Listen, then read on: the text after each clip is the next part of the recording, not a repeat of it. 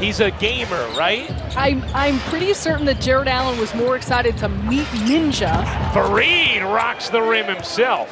In that they got a win than the block. Like, he's so low-key. He's so 1% last season.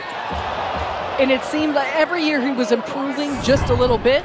And you take a look here at him knocking down the three-point shot, and you can see the fluidity he can play offensively.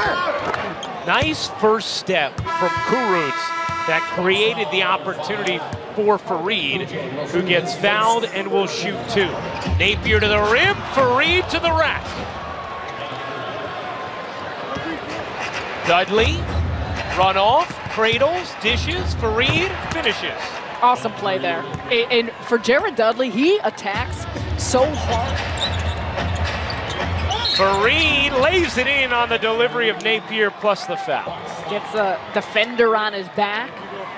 Probes there in the middle of the paint to wait for his teammate. Said it was baloney, but then I brought out the specifics. Faried, bouncy finish. A nice pass by Damari Carroll. See, talking about Pinson said, you know, I'm trying to get guys to look at him as a point guard as Faried finishes off the nifty delivery from Napier. Nets, meanwhile, have crept back in this game. Faried storms in and finishes.